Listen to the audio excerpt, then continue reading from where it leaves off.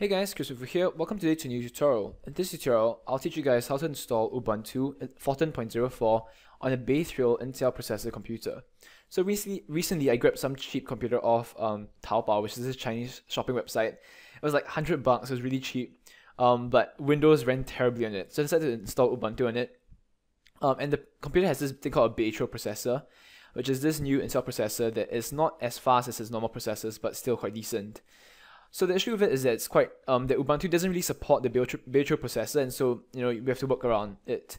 So this tutorial, I'll teach you guys how to install Ubuntu on your Baytrail computer processors. So first of all, head over to this link, which is is.gd/bay trail. Wait, what am I doing?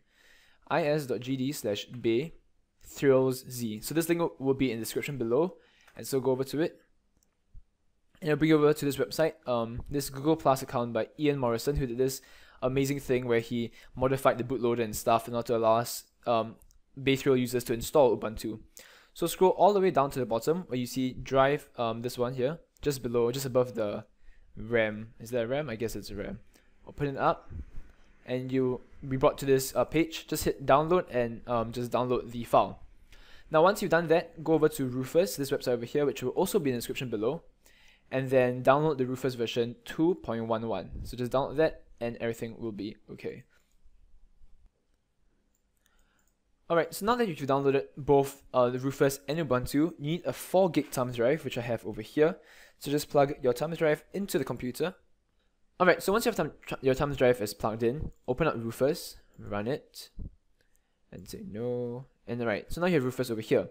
Now select your thumb drive from the device, which is this over here, and click on this little disk over here, and go over and select Ubuntu 14.03 Desktop Linux here.